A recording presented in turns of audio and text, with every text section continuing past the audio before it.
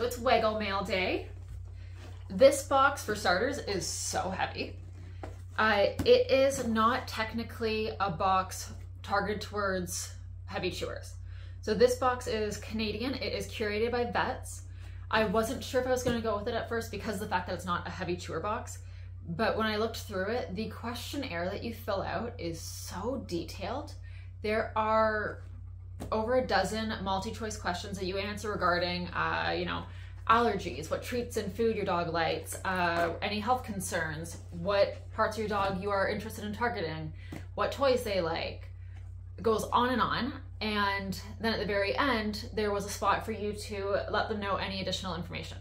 So in that spot, I had no to say. So I just simply said that I didn't select the plush toys in the toy part of the questionnaire, even though Monroe absolutely loves them, but plush toys very rarely last. They're usually something that is not durable, and she swallows the whole thing before I get a chance to get it from her. This is a quarterly box, not a monthly box. So you get a lot of stuff in here, and it's not every single month because you don't necessarily need things every month. So let's take a look inside of our Waggle mail. Hold on, give me a second. So we have our welcome card. So the welcome card says, "We hope you enjoy your first Waggle Mail Day. You mentioned that Monroe loves plush toys, but you struggle to find toys that hold up. We hope the Duraforce crab works." So they sent us a plush toy for Monroe. Isn't that so exciting? And then there's a little booklet here, which I'm just gonna point out, that is the cutest little paper clip on the planet. Okay. Right away, this crab is phenomenal. I think it's been a very long time since I've had a plush toy that is this durable. I'm gonna put that down. Okay, so we have roasty bites. And these are, guys, you're making it so hard for me. So these are wood smoked roast vegetables, sweet potato and cranberry, broccoli, peas, and carrots. And there are these cute little guys in there. So we have a daily use probiotic deodorizer, which is to support the natural defense against itching, dryness, irritation, and odor. That's fantastic. It's something that I probably wouldn't have bought on my own. But actually right now, Monroe has some skin irritation because I let them swim in the swamp and then did not bathe them after, like a bad mom. So we'll be using that. We have a durable ball here. Do you want to check that out? Is that a good ball? Beside you.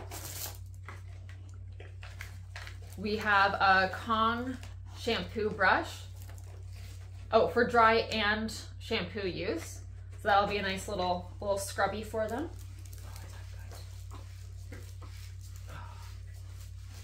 Sorry, I'm getting distracted now. Okay, we have Texas beef meatballs. And these are beef with ground bone, beef heart, beef liver, salt, and sage. Fantastic.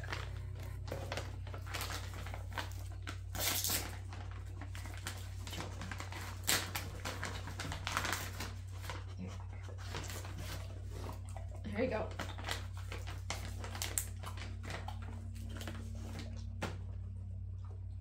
She took the toy.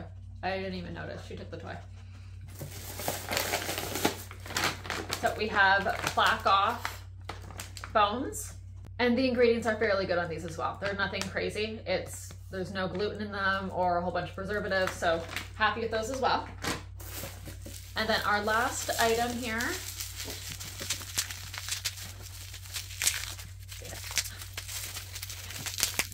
Okay, can't cut it up.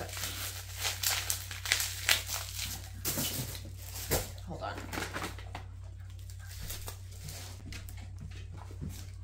Sorry, apparently I'm not strong enough to break tape.